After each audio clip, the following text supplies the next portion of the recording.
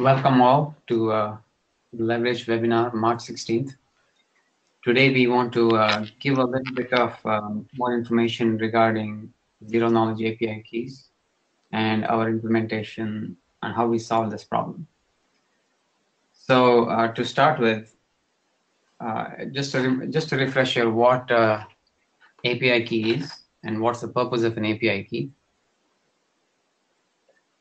An API key allows delegation of a restricted set of operations to other entities. Sometimes it could just be a trading app, a portfolio viewer, or something else.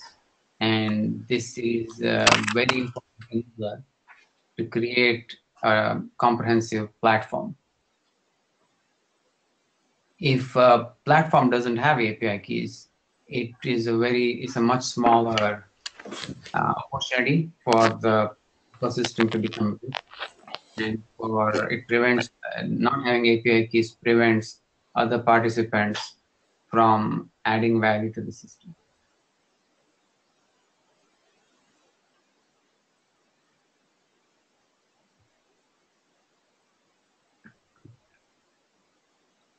So this is an example of how it would work in an exchange and in many financial institutions.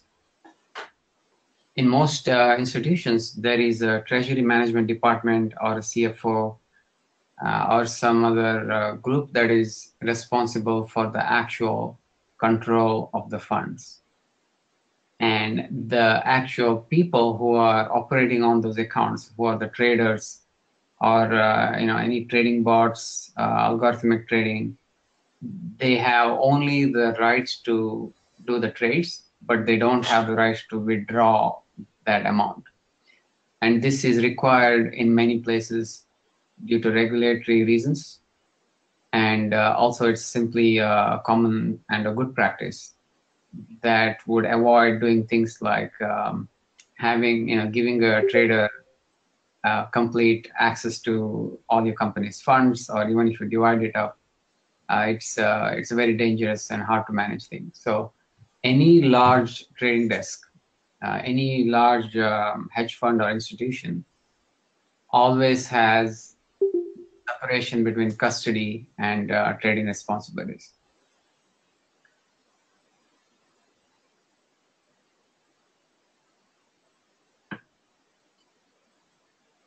So this is how API keys work in a centralized environment. The client and server share an API key. It is created normally at the server, and the client is able to copy it, store it, and when it needs to communicate to the server, it uses the shared secret to create a message authentication code. In this example, it's an HMAC, which is very fast and very popular. And the message along with the authentication code is sent across. The server can use the same secret to regenerate the message authentication code and verify that everything is working as expected. Now, there is a problem here. In a DEX, there is no server or there is no place to keep a secret that no one can see except yourself and the party responsible. You cannot, for example, put a secret in a smart contract. It would be to everyone. So what is the approach to deal with this issue? Many DEXs that I've seen have simply glossed over this little detail. This is an API. Without an API key, it is highly unlikely that many large institutions will ever use an exchange. So, I think I recall we are the only white paper that has even mentioned a decentralized API key. So what we've seen whenever we had a big customer, a user who is trading a significant amount of money, and every single institution, the first thing they asked was, how do I use your API key? What is your process to separate custody and control? And this is not something that any DEX can gloss over and just pretend this is a problem that doesn't need to be solved. This is absolutely a must if your platform needs to attract large players and to have a lot of volume. So the way we solved it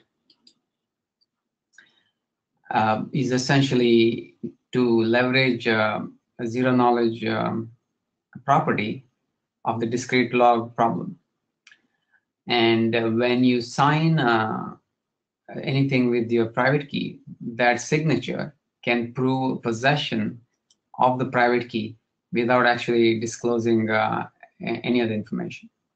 So in our case, what we do is we create another key, another private key that is stored only with the client, and the address that represents that key is signed by the key that controls the funds.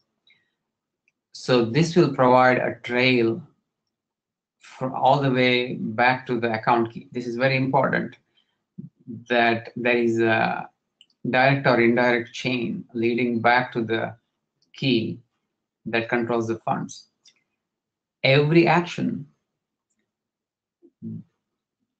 that is done on behalf of the account needs to be able to be traced to the key that controls the funds for that account. Without this, there is no clean audit trail, there is no traceability, and there is definitely controls failure. So this is the fundamental requirement for a zero-knowledge API key. So once we, and we are going to show you how we have implemented it. And before that, what I'd like to do is hand it off to Swapman, who is going to show you the UX for it. The implementation today still uses, it doesn't use the UX set, it's not yet integrated. So we'll hand it off to see the UX, and then we will give you an actual demo of the API key in working state. With that, I'm going to hand it off to Swapman.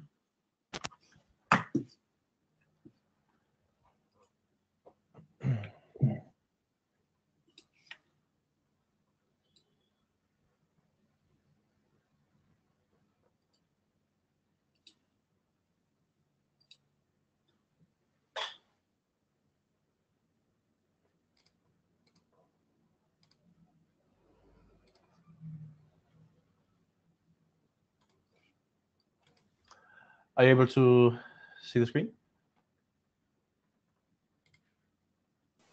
Yes. Okay, it's visible. Good. I just want to verify. Thanks, Bharat.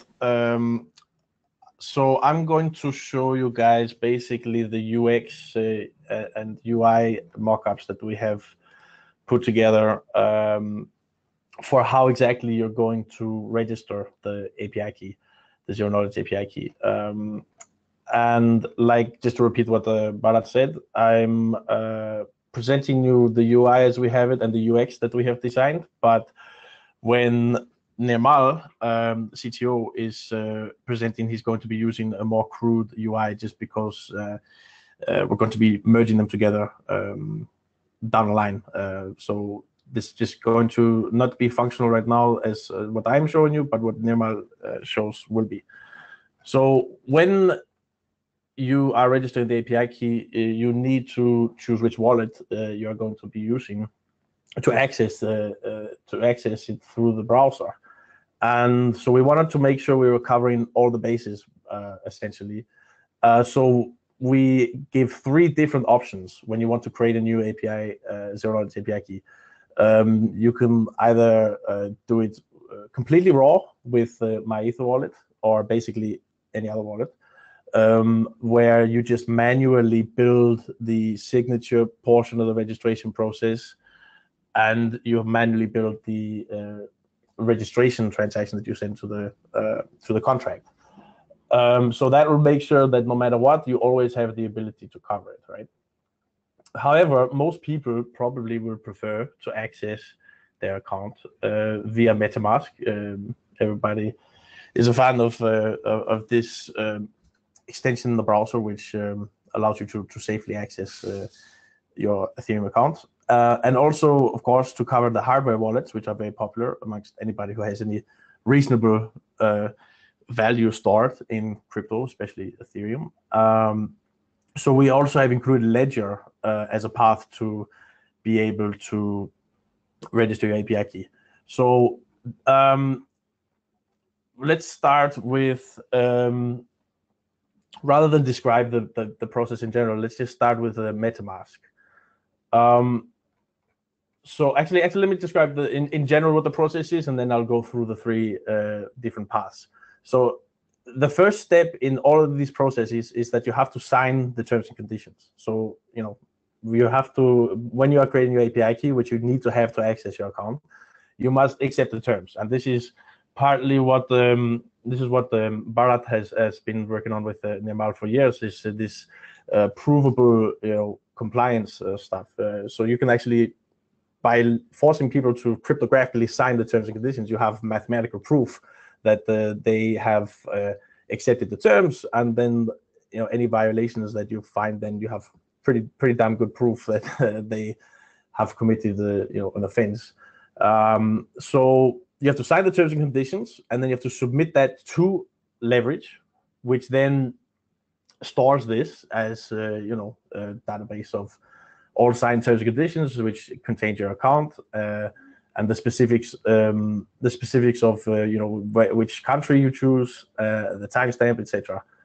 And after you have signed the terms, then you must send a transaction to the registry contract, which basically we have to generate the API key and then send that in an API encode as a data field to the registration contract in order so that the Leverj protocol knows that you are that's your API key, so that whenever anything's happening with the API key, it's associated properly. So that's the main process, and I'm going to start with MetaMask, which is a nice user-friendly way of doing it. We want to make sure that the steps were not too cumbersome. We want to make sure that there's not too much fiddling around that's required in each of the steps. So basically, once you are loading and clicking MetaMask, then you have to select your country. And once you have selected the country, it's simply a matter of clicking sign with MetaMask. And then you get a nice little pop-up here. Will tell you to basically, here's an example of a message that the terms and conditions message that you have to sign, which shows your account, the country, the timestamp, and the IP address. This is a message that you must sign with the account that you will be using on Leverj. And then in that motion, when you have pressed the button and clicked sign, this is submitting also this signed message to Leverj. So it happens in one nice, smooth flow. So it's just simply select country. You have to accept the user agreement and read it, of course. And then signing is a nice, simple flow where you just have to verify it, of course, in MetaMask, and then you're good to go. And it's going to obviously just use your the address you have in your account selected in MetaMask. So you have to make sure it's properly, it's not locked, and that you have the right account that you want associated with the API key selected. And that's the step one, basic signing the terms and conditions. And here's the second step where we are actually generating the API key. And here you have the ability to generate a different one, but basically you just generate the API key. There it is. You can generate 10 of them if you want, and you can save it so you have it stored in plain text. We might also add a simple ability to symmetrically rather encrypt the key, because there's some controversy about storing keys in plain text on your devices. There was recently this issue that the Bitcoin.com wallet had some controversy about, is it really an exploit or vulnerability rather, if you are storing as a wallet the private key in plain text.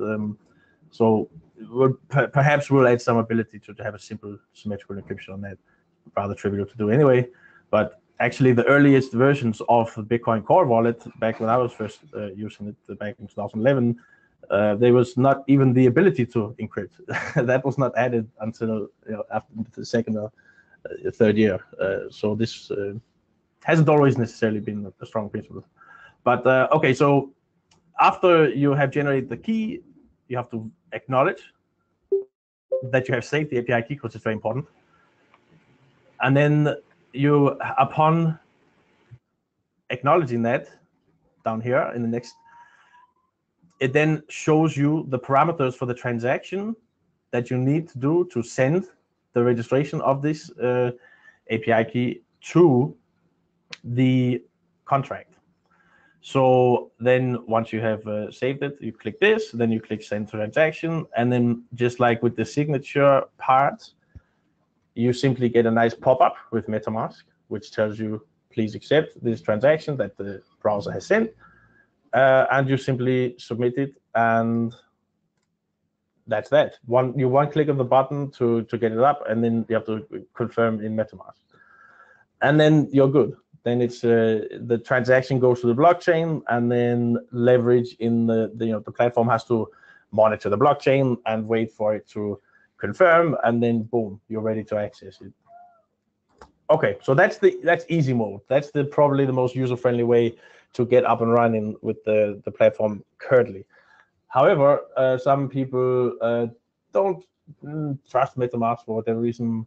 They have other setups where they prefer to do things more manually and have more control over the process. And in order for it to be properly decentralized, you have to be able to access it, not with special software like MetaMask. And I know there's some applications out there which limit themselves to only MetaMask. And I think that we think as a team it's important to really give flexibility that you can choose whatever your preference is, right? So this step's going to be a bit more complicated, this path, but you perhaps get a nice detailed understanding of exactly how this process works when you are registering a zero-knowledge API key with Leverj in order to trade safely without risking the custody of your private key for your main account. So first you have to enter the actual address that you're going to be using. That's the basic part. So you manually just put in the address. Then you are selecting which country you're from, you're residing in, just like with the prior step. And then you have to, of course, accept the user agreement and then click sign.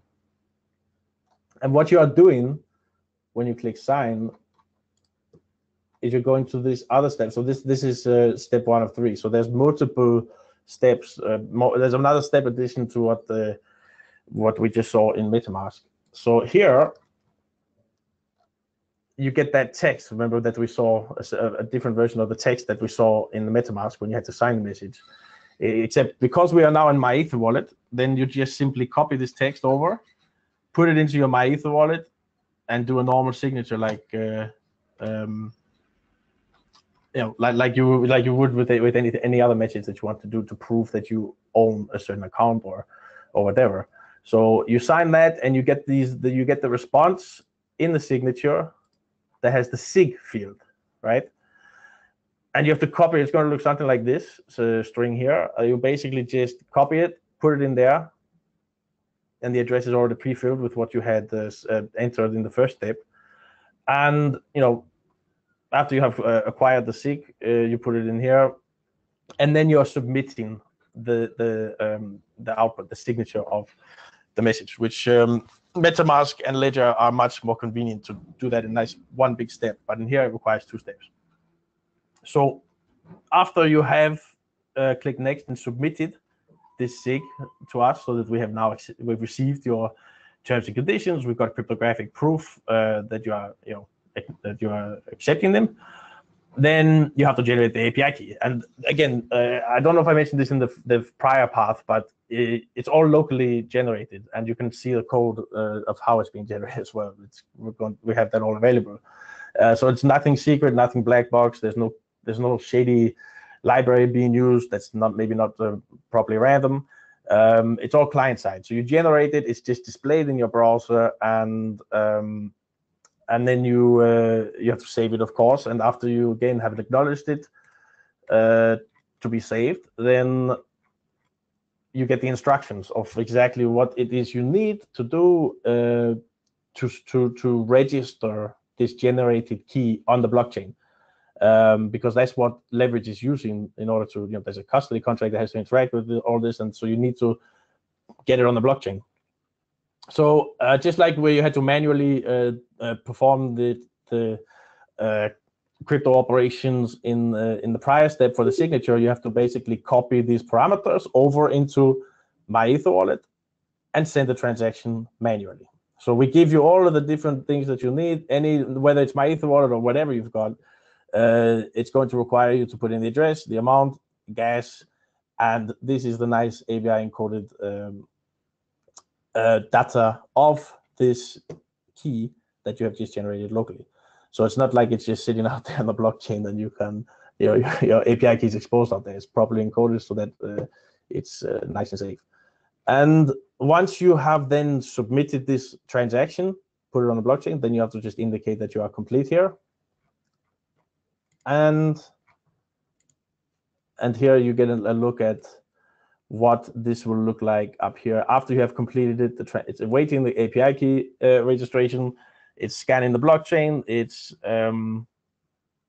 just waiting for it to confirm so that you are able to access it in the browser.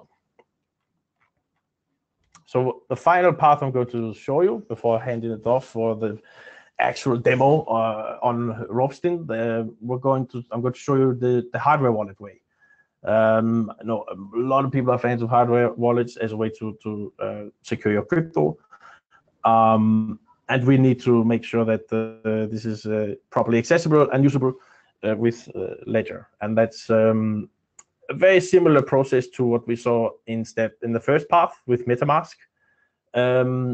So basically, once you select Ledger, you have to select which account you're going to use, right? So after you have selected Ledger as an option, you get prompted. And of course, if you're using Ledger, you have to be in browser mode and everything. And so you select your account, your address you want to have. So Ledger already generates you a number of different accounts. And you select the address you want and unlock it. And then the browser knows, okay, this is the address you want to use. And then you also need to, just like with MetaMask, select your country, accept the terms, and then sign it. And then once you are signing, at the very, very first part, you have to select the wallet. And then after that, when you submit, when you go to the next step, it's going to sign the terms based on the inputs you had up here and submit it in nice, you have to acknowledge, after you make the submission, you have to, on the Ledger, get a nice little screen for confirmation. You have to just give it a little, confirmation there to acknowledge that you want the actual operation to go through.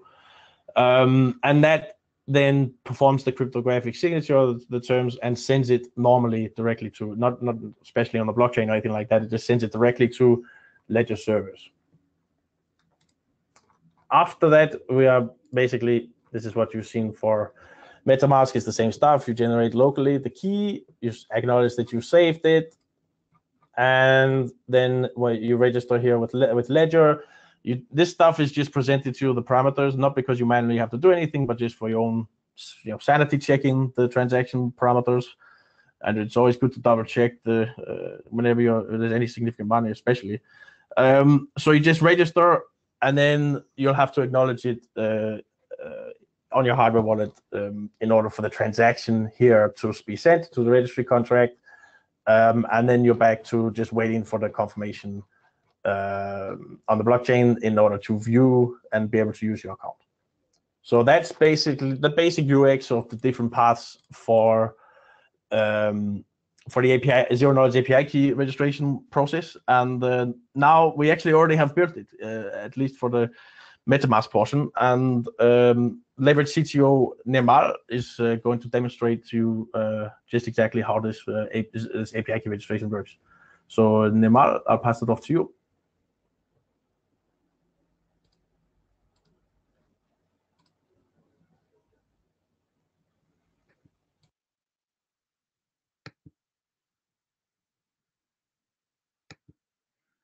Hi everyone. Thanks, Swapman. Uh, is it my screen is visible? Just a question. Yep, it's visible and you're sounding good. Okay, cool.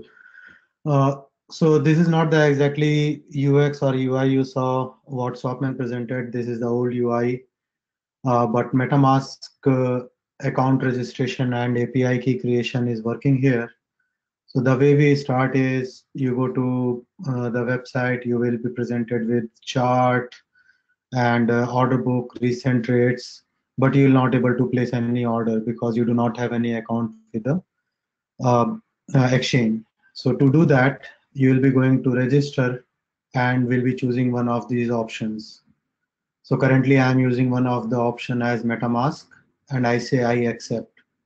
So as soon as I do I accept, it presents me with a screen from MetaMask itself saying that this is the message which is going to be sent to server with your signature, and if you agree to this your account will be created, and what it has is your country, IP address, what is your account ID. So this account ID is same as what you see in the what is your MetaMask. Once you sign, this whole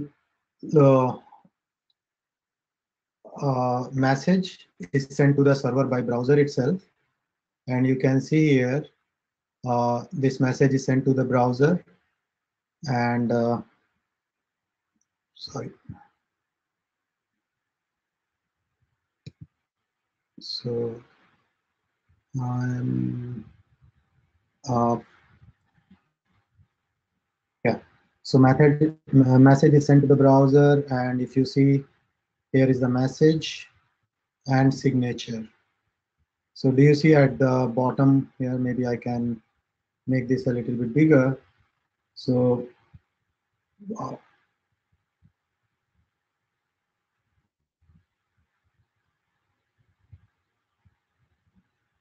sorry for the inconvenience here. Yeah.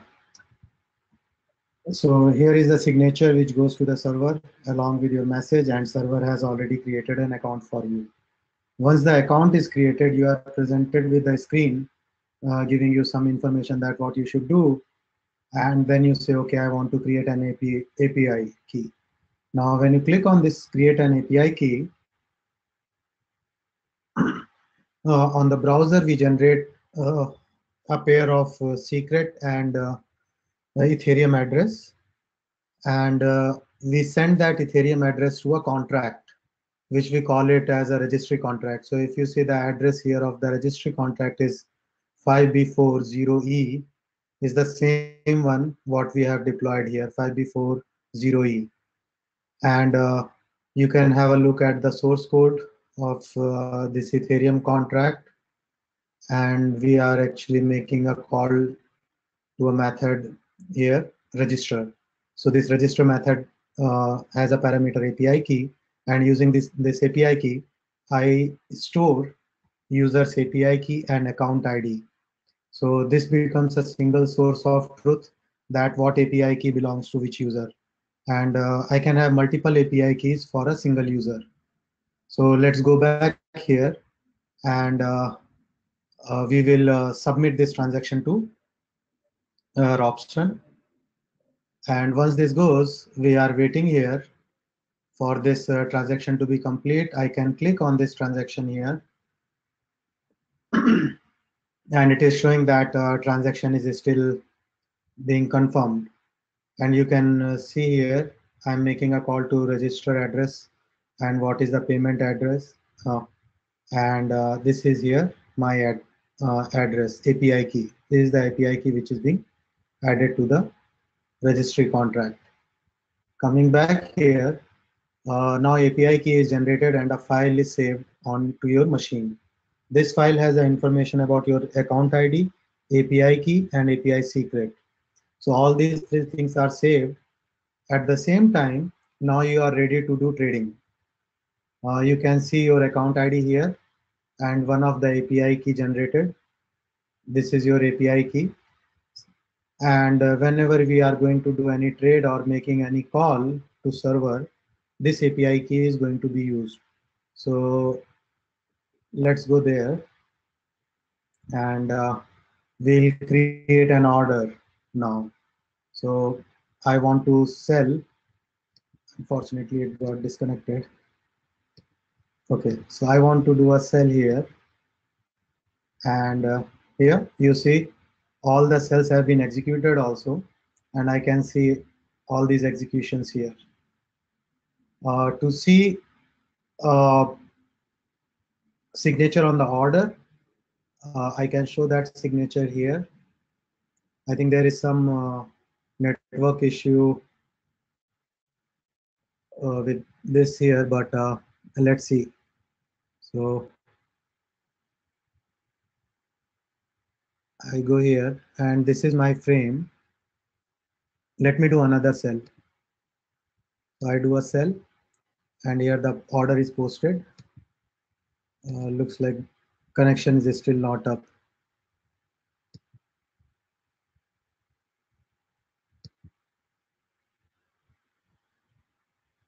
So this is what happens every time you do a demo.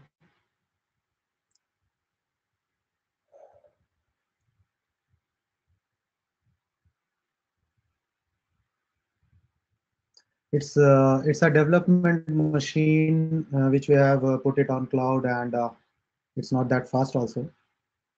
But of course, our main machines will be faster.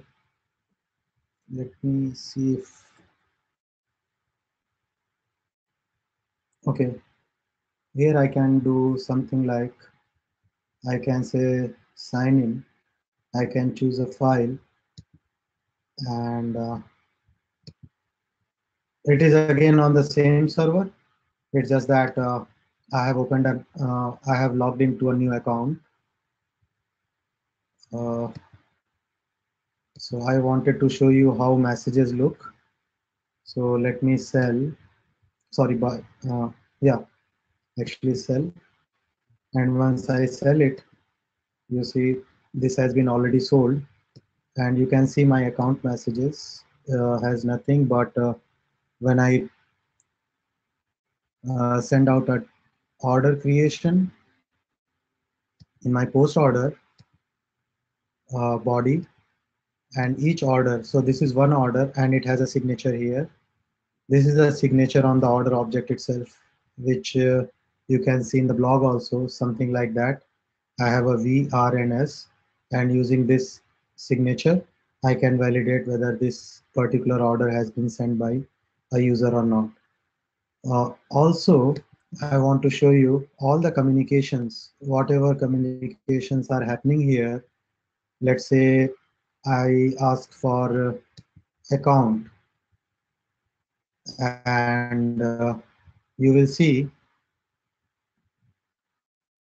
that every call to the server goes using a signature where I provide a account ID, API key. This is the V, R, and S of the signature. So this is it, what I have for demo. Nirmal, Yeah, can you we can demo open for question. Nirmal, can you demo? I'm just sorry? limit orders Just without from the screen and canceling them? Okay, that I can do it. So let's say I want to create a limit order here, and this limit order is created, and because we use WebSocket so that it is fast. So here I have just posted a limit order which creates limit order with signature, and this is what is stored. And if I don't like this limit order, I can simply go and cancel it, and it's gone. Let me do it again.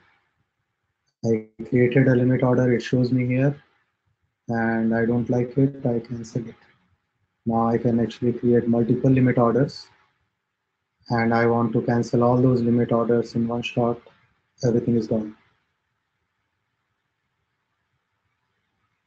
Or if I have created multiple limit orders, let's say, and I want to selectively cancel few of these orders, I can go and cancel them.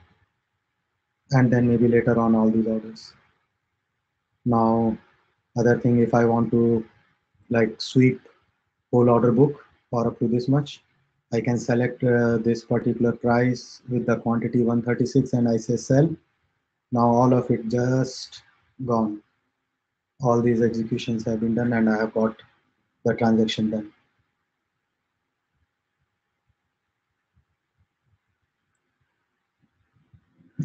By the way, it is not yet integrated with custodian, contract, or other things. It's still work in progress. Let's open the floor to questions.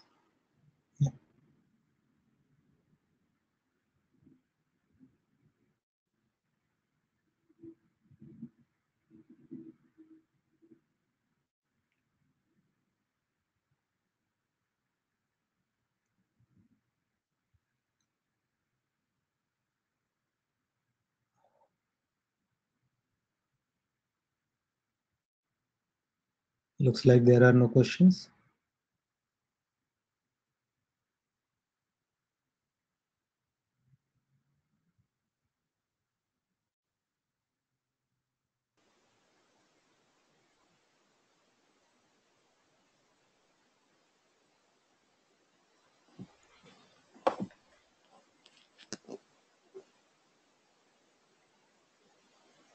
Midnight on Mars says no questions. Thanks for sharing. Very cool. Thank you, Midnight on Mars.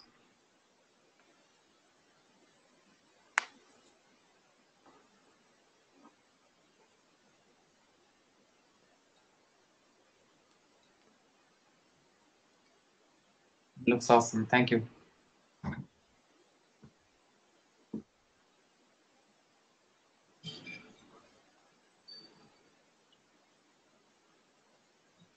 Thank you. Thank you all.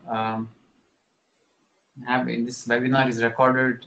Have a look at it, and if you think of suggestions, if you think of critical feedback, and we are always happy to take your input and make the product better.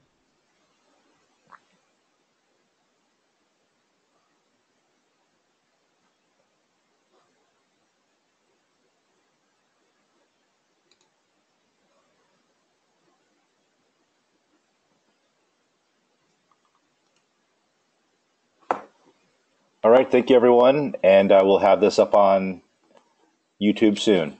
Have a good day.